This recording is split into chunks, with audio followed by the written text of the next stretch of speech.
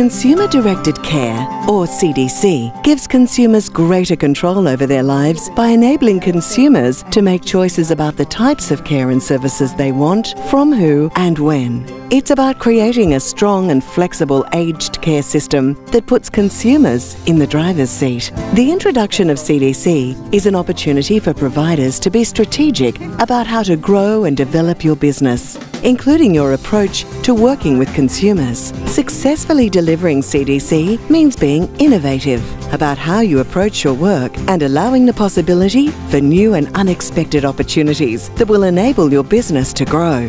The big changes for us, the innovations as we've moved to CDC, have really been to get our systems in place so that we can better understand the needs of individual clients and customers. And that, of course, has brought some changes in a technology sense. So we've needed to better understand how we can make the information that we've got more understandable for people so that they can exercise their choice in the way that they want to exercise that choice. We've done an approach where there are multiple formats of Think creatively about how packages are delivered and how you can help your consumers make the most of their funds.